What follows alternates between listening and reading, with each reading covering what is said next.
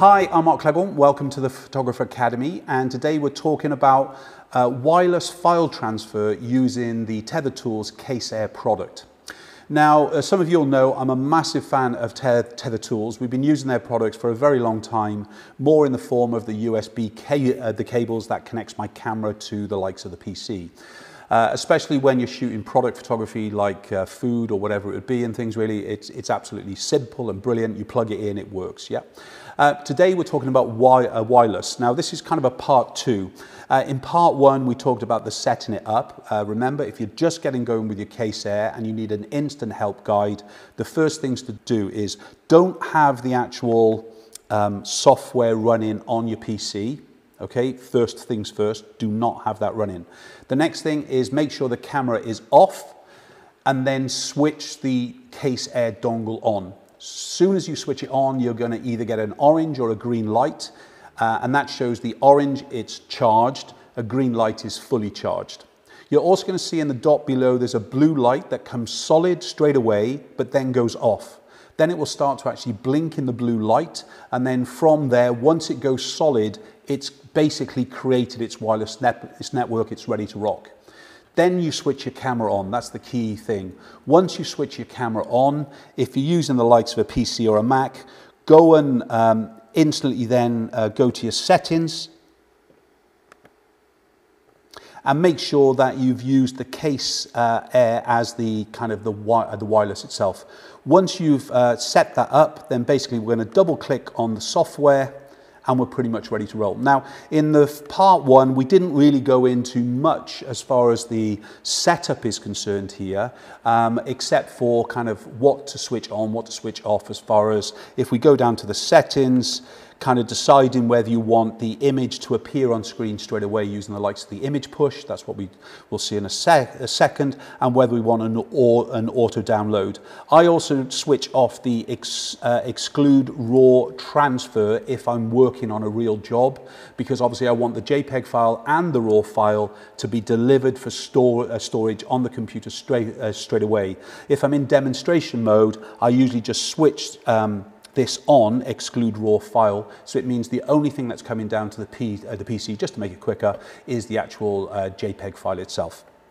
So some other little things that you can do here. We also talked about in the where you're going to actually store these two.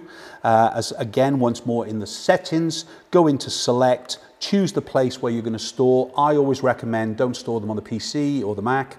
I'd recommend that you store them to a drive that is your kind of shoot drive, so you can basically unplug from your portable system and go straight to your full-time system with it. So with all that done, if I just press the capture button here, good cheesy photograph. So instantly though, one of the benefits of actually seeing a small image big is like we're seeing now. We've obviously set the camera up wrong. We're using Studio Flash. It's not synced correctly. We can tell it's too high a sync anyway. So let's shut that down for a minute. And the first thing I want to do is kind of go into the Case Remote window now and make some settings. So all I've got to do is click on shutter speed. Select the desired shutter speed. I usually shoot around about 125th in studio, 1/60th of a second, and then basically it tells the camera now to change its settings, cheesy smile, and then basically it takes it at the correct working shutter speed now. So there it is. So if the camera is in a place and you cannot change the camera without getting it down, or it could be the front of a church or whatever it be, you've got control. That's the key thing here, all right? So when we kind of just click off that then, if I want to kind of just change the aperture a little bit, let's go to 3.5, press OK again, and then we once more it tells the camera to change it from f4 to 3.5. I meter everything as a rule, so I'm going to rely on the meter and not on a screen. But let's take the photograph. Cheesy thumbs up just to show the image, and basically come straight through again, and it's got our shot done. All right. Now, there's other things that we can be doing as well. One of them would be the likes of a continuous the capture. I was just using single capture there. So if I just go into the drive mode and I basically do a continuous high speed, press OK again. Now what's going to happen is when I press the Capture C once, it's going to continue to actually take photographs until I press it again, all right? So happy days. 1, 2, 3, 4, 5, 6, 7. As long as your flash can keep up with the kind of the shooting with it, pretty much we're going to get all those images kind of coming through without any real trouble, and it's doing its job. All right, so this would be good perhaps if you're shooting dancers or you're shooting actors on stage, or you're trying to get some kind of movement in studio and kind of just get animation of pose and things really. But as a rule of thumb, I tend to shoot on single mode and kind of move my finger or move it on here to take the photographs. So you get a good idea that we can go beyond the kind of the basics. We can set the likes of the flash balance as well. So if I just quickly set into tungsten mode, let's give myself a nighttime look. We'll just switch the continuous mode back onto single, press OK.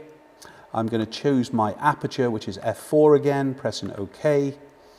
And then all I need to do is take the photograph. This is going to come out what color? Blue. Why? Because basically I'm shooting with white light. I've told it to be shooting in tungsten, and so hence it's come out blue, the opposite color end and things really. Okay, so you can at least understand there's a little bit more that you can do with the Case Air, but I'm sure you're already fiddling if you've already bought the Case Air.